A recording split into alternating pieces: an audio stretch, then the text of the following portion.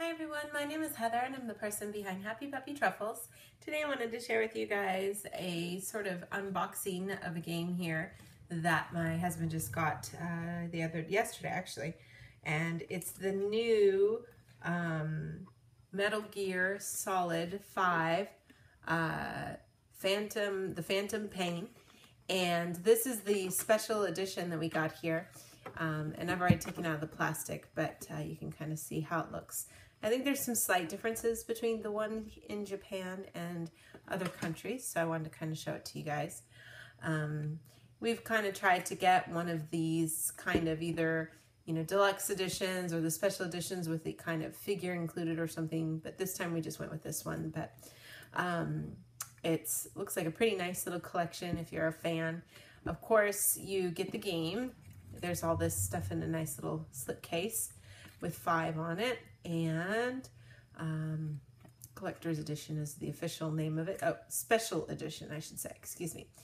Yeah, Metal Gear Solid 5, the Phantom Pain special edition, and you get your PS4 version of the game here, and there was a code, I think, for something that you can get with this too, but that's upstairs actually, as is the game.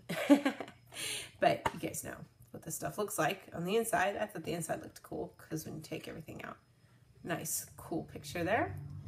So this is the general information about stuff, just the small little bit that people have these days. And then there's also this part here.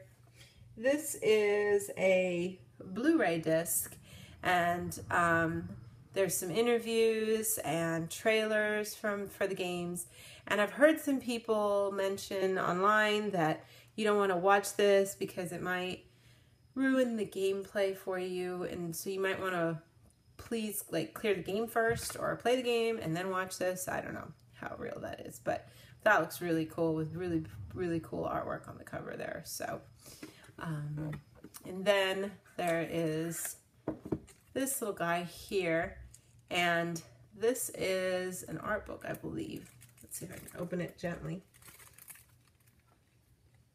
Yeah, there's a little spot up here. I'm going to try to keep things near mint if I can. Sorry, this is shiny a lot. It's silver, so, but this looks like some beautiful artwork, the characters, drawings, sketches by the artist. You just really like having these things for a collection. That's beautiful, beautiful book. Really cool pictures and stuff. That's neat. Wow. That's a really beautiful book. And then of course some great, images of, weapons and other, vehicles that are used in the game, different kinds of uniforms that are worn, those kinds of things. So it's a really nice collection of artwork for that. And then there's also this thing here.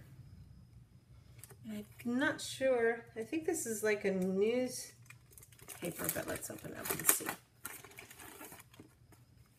Oops, sorry.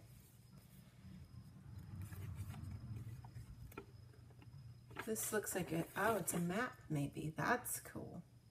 Yeah. It's like printed on, newsprint like paper. So this is taking place in Afghanistan and the Diamond Dogs area of operation here. And it looks like, I can get it open without hurting it. There we go. There's this cool map of the Angola-Zaire border, and then also I showed you guys the Afghanistan map too, with the different area images from the game, the different areas. That's really cool. So you could totally have that on your wall. That would be neat. So some cool stuff to get in a collection that's not too overwhelmingly expensive in price. I can't remember right offhand how much this was.